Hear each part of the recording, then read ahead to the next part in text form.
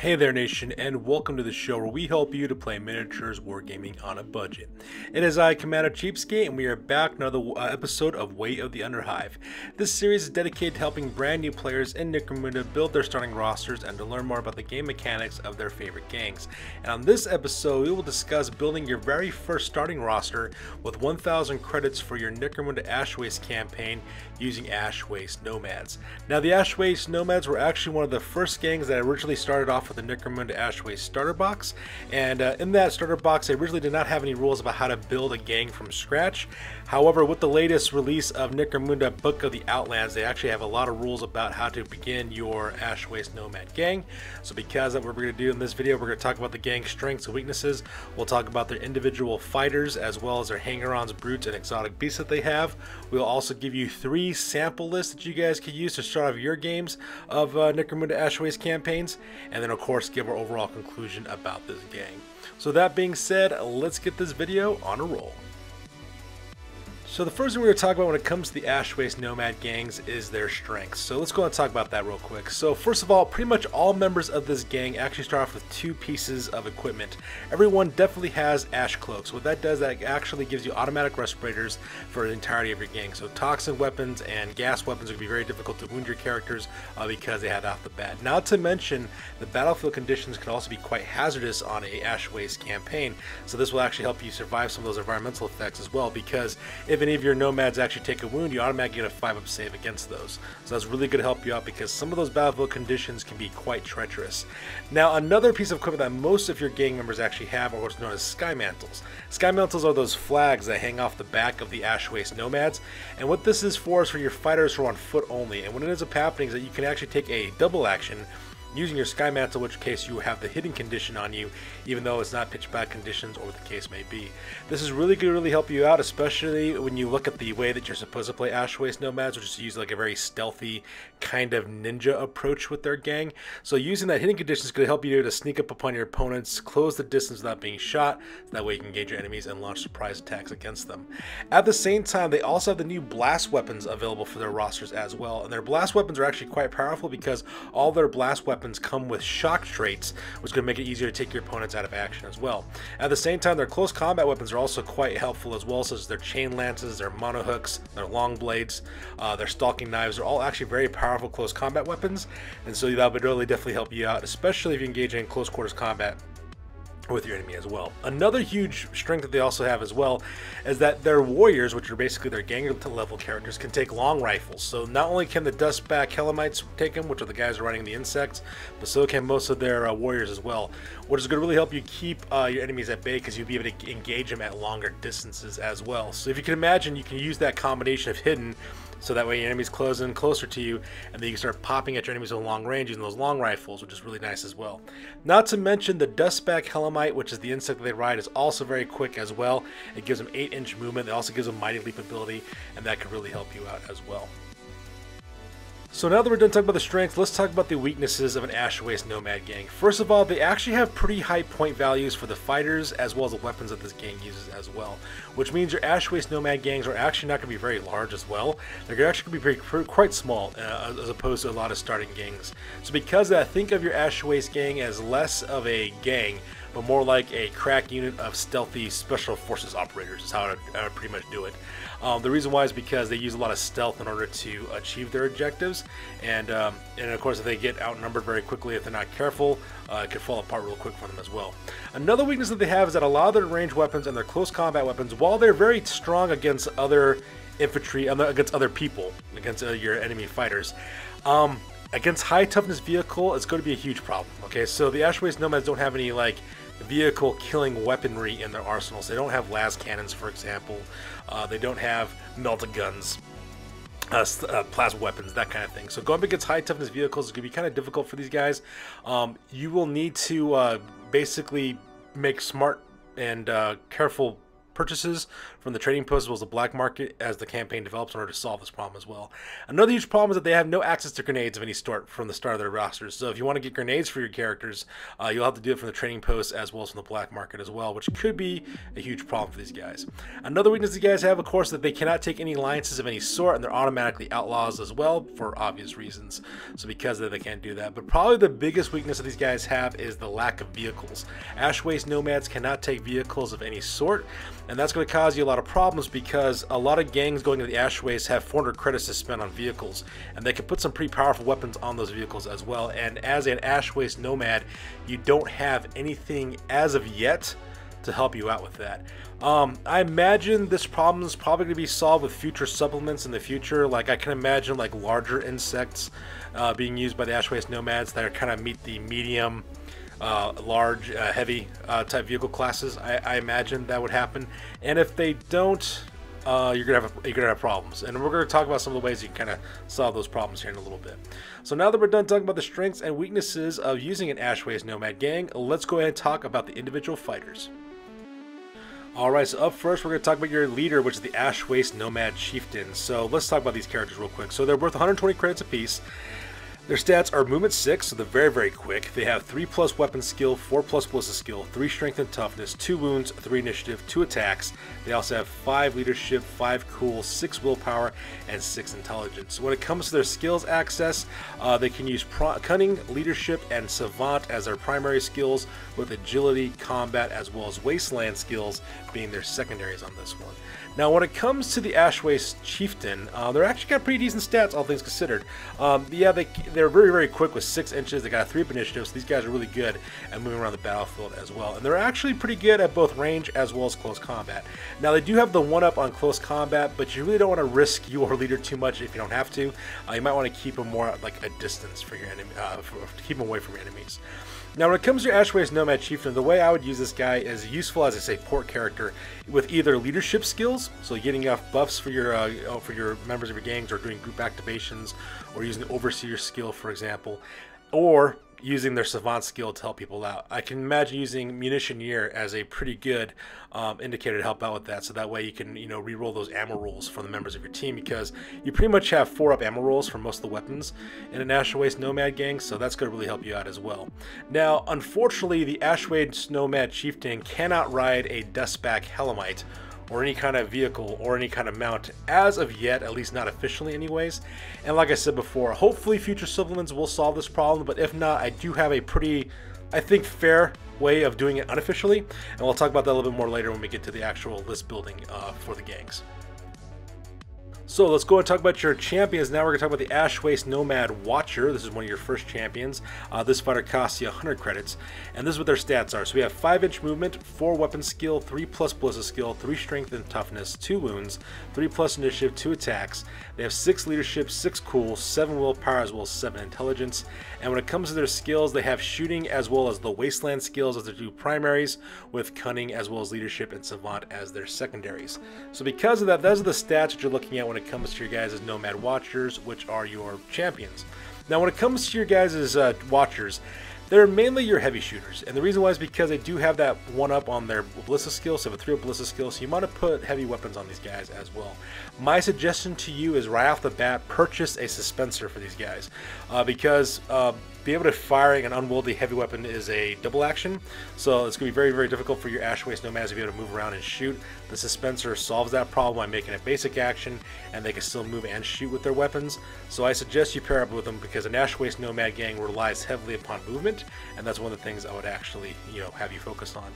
At the same time, they have access to shooting as well as wasteland skills as their primaries, but to be perfectly honest, shooting is probably going to be the one you want to use, because you want to use those heavy weapons that these guys are able to carry, especially if you pair it with fast shot.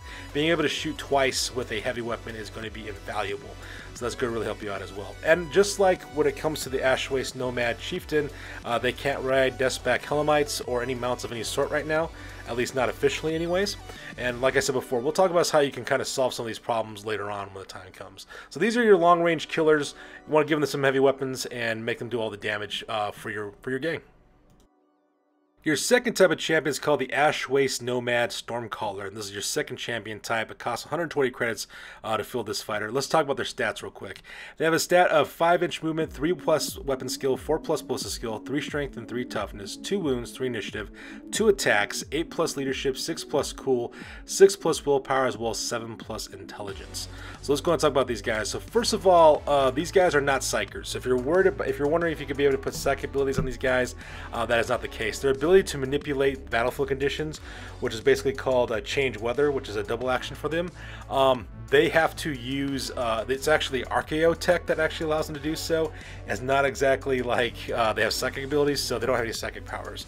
So that part is kind of sad. So I do apologize for that part. If you're hoping to give this guy psychic abilities, that's not going to happen. But with that being said, the Stormcaller is perfect for manipulating battlefield conditions because battlefield conditions play a huge role in Ash Waste campaigns, especially with the individual scenarios. So be able to manipulate those battlefield conditions with their change weather abilities is going to be really, really helpful at that part. At the same time, these guys are slightly better at close combat, but as weird as it may sound, you don't really want to send them into combat too much. You want to use this champion as support. They're there to change battlefield conditions, use either the Savant or the Wasteland skills as their primaries because they're two primaries. Their secondaries are combat, cunning, as well as leadership.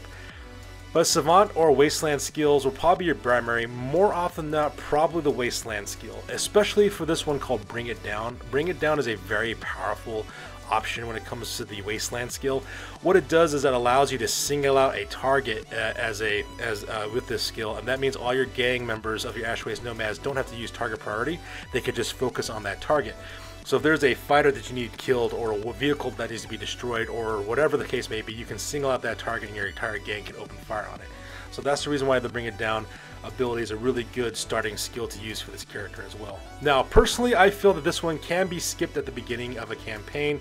This guy does provide some useful buffs, but they're buffs that you can kind of do it successfully without. So you could, of course, recruit this fighter later if you want to. Plus, not to mention, the official model is from Forge World, which is a huge problem, especially for people who don't have the funds to get it, or, you know, you just don't want to pay that amount of money for it. My suggestion, though, if that's the case, I would suggest just taking a Dustback Hellamite miniature and just convert it to make your own. I mean, it's not that difficult to do so. So that would be one of the recommendations I would recommend in case you don't want to take this guy because of the price point. You could just, you know, convert your own. Alright, so now we're moving on to our Ash Waste Nomad Dust Riders. These are our prospects for our gang. These guys cost 80 credits apiece. They have 5 for movement, 4+ and 4+ for weapon skill and ballistic skill. They have 3 strength and toughness, 1 wound, 3+ for initiative, 2 attacks. They have 9 leadership, 7 cool, 8 willpower, as well as 9 intelligence. And when it comes to their skills, they have basically cunning as their primary skill with ferocity as well as agility as their secondary skills on these guys as well. So when it comes to our Dust Riders are our prospect level fighters, and they're automatically mounted on Dustback Hellamites. You can shoot and fight with them equally well. They both can do those things perfectly fine because of the 4-up for both of them, and they make more close combat oriented though because they can take advantage of the ride-by rule, which means they also get strength bonuses when it comes to their close combat weapons when they charge forward using their Dustback Hellamites. However, there is kind of a bad thing about the Dustback Hellamites that I feel is kind of wasted on these things. The Dustback Hellamite counts as a piece of war gear that makes them movement 8 for the Ash Waste Nomads. So instead of traveling 5 inches, they travel 8 inches. And they also get the Mighty Leap ability. But the Dustback Hellamite itself, the insect mount that the rider actually uses, has no attacks of its own. Which is actually kind of interesting because in the lore they say that Dustback Hellamite is actually a predator and it uses its spines and its claws and its horns in order to kill its prey and eat them. But you can't use any close combat attacks from the Dustback Hellamite itself. So I think that's kind of like a missed opportunity. I do feel that the insect mounts should be able to do some kind of combat or be able to spray venom or do something, which I think would be kind of cool for these guys if they did that. But unfortunately, they don't do that for these guys. So that's one thing that's kind of sad about that.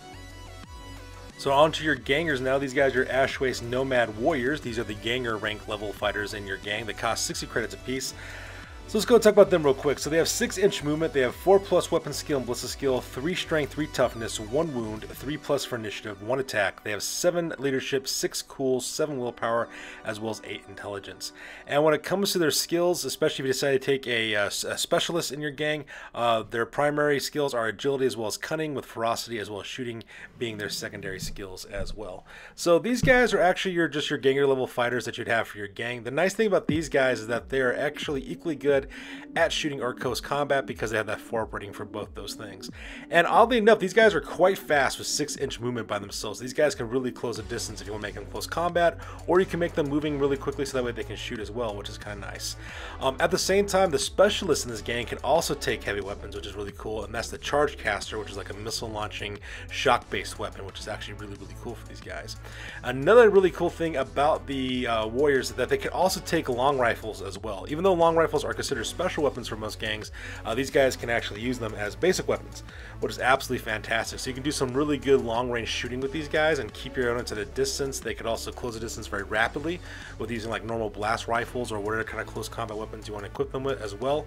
So that part is kind of neat. Now, unfortunately, just like their leaders and their champions, these guys cannot be mounted on Dustbat Hellamites, at least not officially, and there are no mount options for these guys. Because Ash Waste Nomads can't take vehicles, there are no larger insects these guys can ride, which I really feel is like a missed opportunity at that point. However, though, I do feel that they will release future supplements in order to solve this problem, but if they don't, like I said before, I have a method I plan on using for my own gaming group to kind of fix this problem. And last but certainly not least, we have the Ash Waste Nomad Dust Runners, which are the juvie level fighters for your gang. These guys cost 35 credits apiece. They once again have a movement of 6, 5 up for weapon skill and ballistic skill, 3 strength and toughness, 1 wound.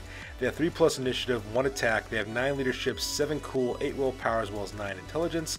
And these guys, they have access to the following skills, which are cunning for their primary skills, with agility as well as ferocity as their secondary skills as well. And so, just like when it comes to any juvie level fighter for any gang, these guys are mainly used as bullet magnets as well as human shields. You pair these guys up with your important fighters so that way they get killed first and not the important fighters in your gang. That's usually when it comes to the case with these guys. The nice thing about these characters, though, is that your Dust Runners can be equipped with blast rifles as well as blast carbines, so they can actually do some long-range shooting, which is actually kind of cool, especially since they all have shock traits on their weapons, and the carbines have rapid fire, which is kind of nice too. However, my suggestion to you is to keep these guys cheap and keep them replaceable. So, if you lose a Dust Runner, it's not the end of the world. You can get another one very quickly. Keep them bare bones. If they do happen to manage to survive and start accruing experience, then you can give them better weapons and equipment, things like that later on. But for right off the bat, though, I suggest you keep them cheap for the most part, because they're going to die young and they're going to die fast. Now, just like their warrior counterparts as well as their champions leaders, they cannot be mounted on Dustback Hellamites, at least not officially. They don't have access to vehicles or larger insects to ride upon, so that is going to cause a problem for these guys to be outclassed by other gangs who have vehicle access. So now that we're done talking about the individual fighters, let's talk about hanger-ons as well as brutes that this gang can take. Now, when it comes to hanger-ons, they can't really take any hanger-ons except for the ones mentioned in the Book of the Outlands. The only hanger-ons that an Ash Waste Nomad gang can take are ammo jacks, sloppers, as well as rogue docks. Those are the only hanger-ons you can actually take from the same kind of things that other gangs can get access to as well, from the gang books as well as from the rule book as well. So those are the only 3 types of hanger-ons they can take. However, you do have some unique brutes as well as hanger-ons that are unique only to your gang, and one of those guys is what's called the Nomad Athromite Herder. This guy costs 40 credits, and he is only available to Ash Waste Nomad gangs, and you can take up to 2 of these guys in a gang. So the stat for the Nomad Athromite Herder is a 5 movement, 3+ weapon skill, 4+ ballistic skill. They have 3 strength and 3 toughness, 1 wound, 4+ for initiative, 1 attack, 7 leadership, 5 cool, 6 willpower, as well as 7 intelligence. Now, the reason why you want to take these guys is because the brute that is available for this gang is known as the Athromite Dune Scuttler, which is basically a giant insect that attacks their opponents. And the reason why you want to take these guys is because they basically come with 2 skills. One's called the Athromite Whisperer, and one's called Training Program. You can only take one or the other during the end phase. Now, when it comes to the Athromite Whisperer, it says, during the post-battle sequence, a Nomad Athromite Dune Scuttler is critically injured. It goes in recovery, otherwise roll a d6. On a 3+, the Athromite Dune Scuttler heals any lasting injuries it has and goes into recovery. This cannot be performed in the same post-sequence as a training program ability. So if you do have a Dune Scuttler that gets injured, that's the reason why you want to take these guys, because they can help it heal up faster. Now the second ability is called Training Program, and the rule reads, during the post-battle sequence, a Nomad Aethermite Herder may attempt to train an Aethermite Dunesculler. Make an intelligence test for the Nomad Aethermite Herder. If successful, the Aethermite Dunesculler gains D3 experience points. This cannot be performed in the same post sequence as the Aethermite Whisper ability. So if you do take that brute, you want it to level up quickly, this is a definitely must take for one of your hanger-ons in your gang as well. Now it should be noted that this herder has a following for equipment. He's armed with a Hunter's Polearm, Mesh Armor, as well as an Ash Cloak, and he also has Born to the Waste skill as well when it comes to that character. So that's the unique hanger-on you have for your gang. Now the other brute that you have for your gang is known as the Aethermite Dunesculler, and you can actually take 2 of these in a gang as well. I imagine it's pretty much a giant insect or giant spider of some sort. So let's go and talk about it real quick. So it got movement 6, 3 plus weapon skill, 5 plus ballistic skill, 5 strength and toughness, 3 wounds, 3 plus initiative, 4 attacks. It's got 7 leadership, 8 cool, 8 willpower, as well as 8 intelligence. And it's armed with mandibles as well as heavy carapace armor as well. Now they do have some special rules attached to it. One of it's called Wall Scuttler. It says when an Aethermite Dunesculler climbs, the vertical distance they move is not halved. In other words, they always count as climbing up or down a ladder. So if you're going across like 3-dimensional battlefields and, you know, going up into things, this is really going to help you out, especially if you use this in a Dominion campaign, like you're fighting in a Zone Mortalis, or I'm sorry, not a Zone Mortalis, in a Sector Mechanicus type battlefield. They also have another special rule called Hard to Kill. It says Aethermite Dunescullers are notoriously hard to kill. We're rolling on the lasting injury table for an Aethermite Dunesculler. Roll twice and apply whatever result the controlling player wishes. So that's another thing that's really cool about these guys as well. They also come with the Fearsome as well as Nerve of Steel skills, and if they become, they get access to skills as well. The primary skill for these guys are combat, with agility as well as ferocity being secondary skills. So these guys could be quite deadly in an Ash Waste Nomad gang. I could definitely see you putting in credits and investing in these guys, especially in later parts of the campaign, just because these guys will cause all kinds of problems for your enemies. Now I'm not sure why we don't have large insects like this for the other characters to ride upon. Like I can imagine giant beetles or centipedes or something that the other Ash Waste Nomads can ride upon to use as their vehicle mounts, but for now though there isn't any options for that, and we'll talk about that in a little bit more detail here in a little bit. Alright, so here's the obvious problem with taking an Ash Waste Nomad gang. They don't have vehicles. Alright, so because of that, unlike your peers, if any other Wasteland gang wants to join in the Ash Waste campaign, they get 1,000 credits to start their gang and additional 400 credits they spend on crew as well as vehicles. Unfortunately, as Ash Waste Nomad gang, you don't get access to that right now. So that is going to be a huge problem for you because you don't have vehicles that you could use and you don't have any mounts for that problem. So because of that, your only mount option is the Dustback Hellamite. Now, like I said before, I do feel that this is going to be fixed in the future with future supplements. I'm sure they're going to give the Ash Waste Nomads other mount options like bigger insects that you can mount weapons on and stuff like that. But for right now though, the Dustback Hellamite doesn't have anything. And like I mentioned earlier when we talked about the Dust Rider, they don't have any attacks themselves, which is kind of strange because in the lore these Dustmite Hellamites are supposed to be really, really deadly predators out in the Ash Waste, but they themselves have no attacks whatsoever. So it's kind of like a missed opportunity, my feeling, but like I said before, I feel like they're going to fix this later on with the future supplements. Now, when it comes to your rules when it comes to this, and this is how we're going to fix some of the problems with this. Like I said before, a lot of the members of a Ash Waste Nomad gang cannot ride Dustback Hellamites. So here's the solution I would suggest. So for example, I have a friend of mine who actually wants to play an Ash Waste Nomad gang, but he's kind of sad that he can't put more additional mounts for his gang. So to solve this problem, what I decided to use was use the Wasteland Dirt Bike rules from the book of the Outlands. Basically, it costs 50 credits, and what it does, it makes your characters have movement 8, but they can't mount any weapons on it because it's just a dirt bike, right? They can only just fight from the back of this thing. And it's kind of a nice option to be able to mount your characters on vehicles and may have them make them have the mounted condition. So to do this, my suggestion is use exactly these same rules for your Ash Waste Nomads. So because leaders and champions and warriors and juvies cannot ride them normally, they pay 50 credits in order to ride that animal and use that for their mounts. At the same time, because they're running on the back of these Dustmite Hellamites, they lose their Sky Mantle ability as a payoff for that one. So that kind of gives you a little bit more options. I feel that's kind of a fair option to take if you want to do that. But like I said, this is no way official in any way whatsoever. I suggest that if you want to do exactly the same thing, that you talk about your campaign arbitrator first. I'm sure your campaign arbitrator can see the benefits of doing that, but like I said, it's their campaign, so if they say no, You're just going to have to live with it for right now. But for my campaigns, that's what I'm going to do for my friends. They cost them 50 credits to ride a Dustback Hellamite, and they lose their Sky Mantles when they do so. And so that will be my suggestion in order to fix that problem as well. So now that we're done talking about all the fighters, the strengths and weaknesses, as well as the problem with not having vehicle access for Ash Waste Nomads, let's go ahead and talk about our 3 different lists. We're going to give you guys 3 lists of starting 1,000 credit gangs that you guys could use for your first campaign. So let's get that on a roll. Alright, so the very first list is what I like to call the standard build. It's going to cost you 1,000 credits to field this gang, so let's talk about it real quick. So first of all, you have an Ash Waste Nomad Chieftain. It's going to cost you 180 points. This character has an Ash Cloak, a Sky Mantle. You're also going to purchase Mesh Armor for this character, as well as a Long Rifle for long range shooting, and Blast Pistol for close combat and close quarters shooting as well. And you need to give this guy the Overseer ability, and I'll talk about why that's going to be important here later on. After that, you have an Ash Waste Nomads Watcher. He's going to cost you 350 points. He's got an Ash Cloak, a Sky Mantle, Mesh Armor. This character is also carrying a Charge Caster mounted on a Suspensor. That's the reason why this character costs so much money, because you're getting the Suspensor for this fighter as well. You're also going to equip this fighter with a Rocket Pack, which is going to help them to take care of ammo rolls for their Charge Caster. You're also giving him a Blast Pistol as a backup weapon, and you give this fighter the Fast Shot ability so that way they can fire this Charge Caster twice. You're going to pair this guy up with your Chieftain using that Overseer ability. I'll talk about that here in a second, a little bit more detail. After that, you're going to get an Ash Waste Nomad Warrior. This character has 80 points. This guy's got a Sky Cloak as well as, Ash Cloak as well as a Sky Mantle. He's got a Blast Rifle for shooting as well as a Rocket Pack in order to help with ammo rolls for the Watcher. And you're going to do exactly the same thing with your second warrior. Warrior number 2 is going to be equipped exactly the same way.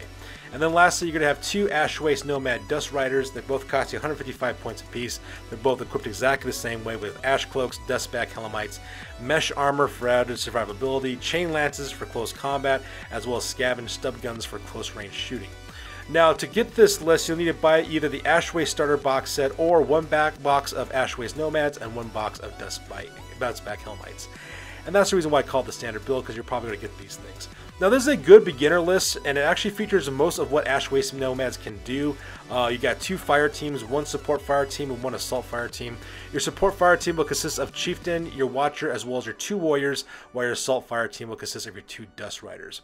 Now, for your support team, your Chieftain uses the Overseer ability in conjunction with your Watcher's Fast Shot ability to fire the Charge Caster up to 4 times each activation, which is going to be really, really nice. It's going to help you lay down that fire. It's going to put down a lot of suppression and blow up a lot of stuff at the same time. Meanwhile, Warriors 1 and 2 also fire their Blast Rifles to provide suppressing fire as well.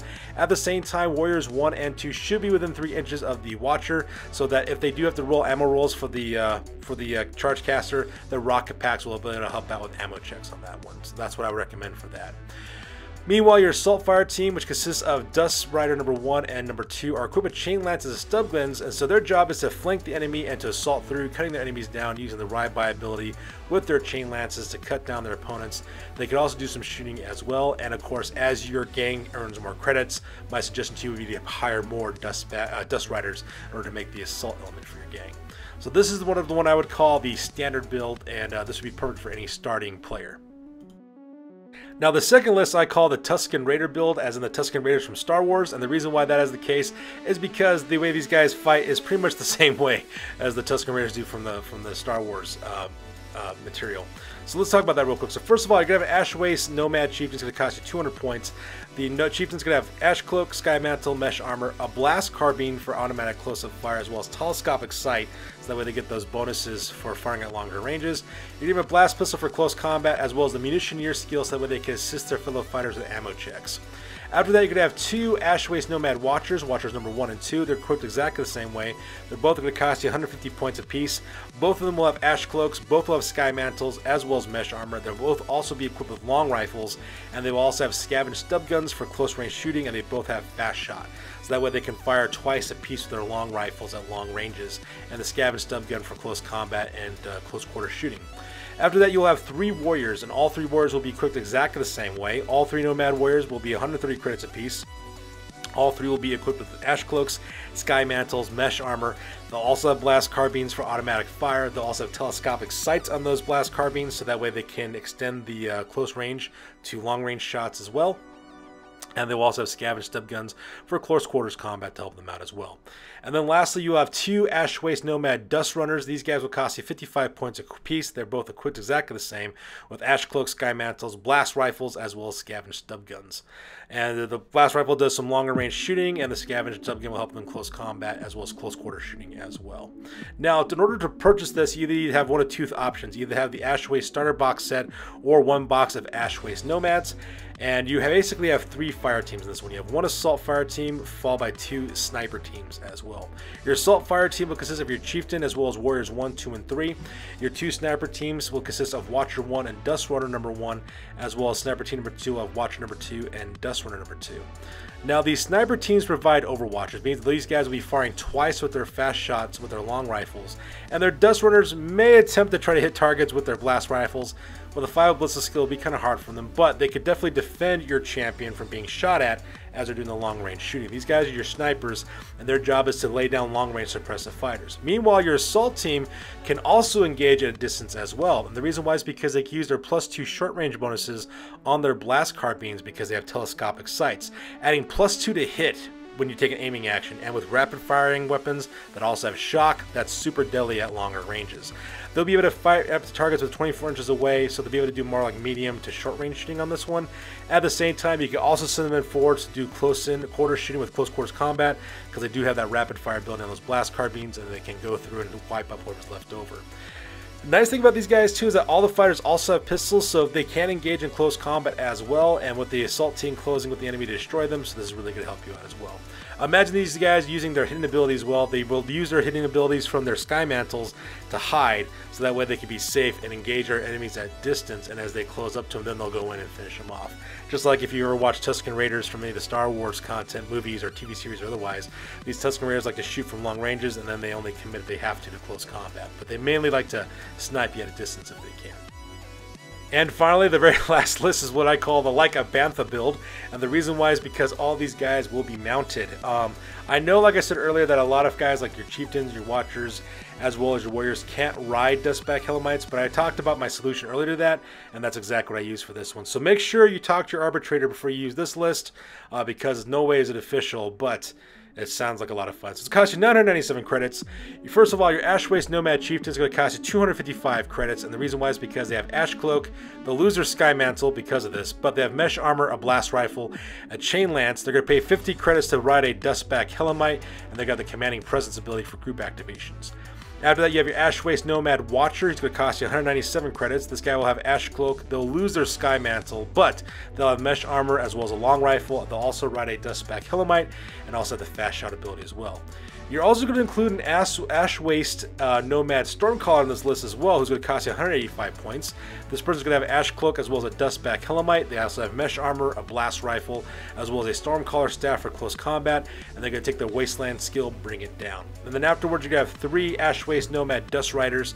All 3 will cost you 120 points apiece. All 3 are equipped exactly the same with Ash Cloaks, Dustback Hellamites, Scavenge Auto Guns, as well as Long Blades.